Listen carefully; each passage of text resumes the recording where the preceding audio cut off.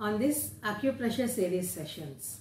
Okay, today we are going to discuss about an ancient Japanese technique which utilizes 5 different points for 5 different problems. So let us see how this Japanese technique is being employed. Okay, so here what we are going to do is, this thumb finger, it represents our worry and anxiety. So whenever we feel worry or we get anxious about something, what we need to do is gently massage this thumb clockwise and anti-clockwise for a couple of minutes, say some 3 to 5 minutes. So you can notice that slowly your anxiety levels gets down and your mood stabilizes. Okay, so the next thing is for index finger.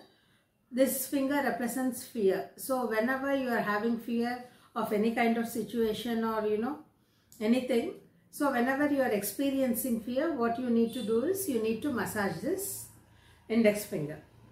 So anti-clockwise and clockwise, if you keep rotating for say some 5 to 10 minutes, slowly you can see that the fear factor reduces or fades away. Okay. Next is the middle finger. It represents anger. Whenever we are put in a situation where we are not able to express ourselves freely and we have the kind of suppressed anger, or where we are not able to exhibit our anger, and during that time you can gently give pressure to the middle finger. You can sit calmly and then be just giving pressure to your middle finger, and you can see that you will be able to let go of that anger very easily. Okay. Next comes the ring finger. This is for the sadness. Usually whenever sometimes life throws away some certain situations where we tend to become sad. During those times, if we are able to just give pressure to this ring finger, then we can see that our sadness, our mood changes, shifts from sadness to hope and faith. Okay, we will see the shift from sadness.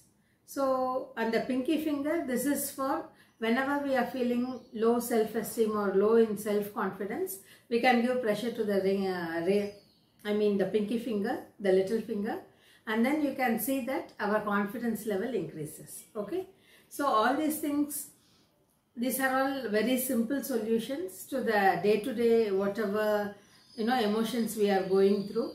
Say for example, if a kid is worried about exam, or he's worrying that he's not able to complete the portion, or he's having fear of exams, what you can do is you can just simply massage away the fingers, the index and thumb finger, which constitutes worry and fear.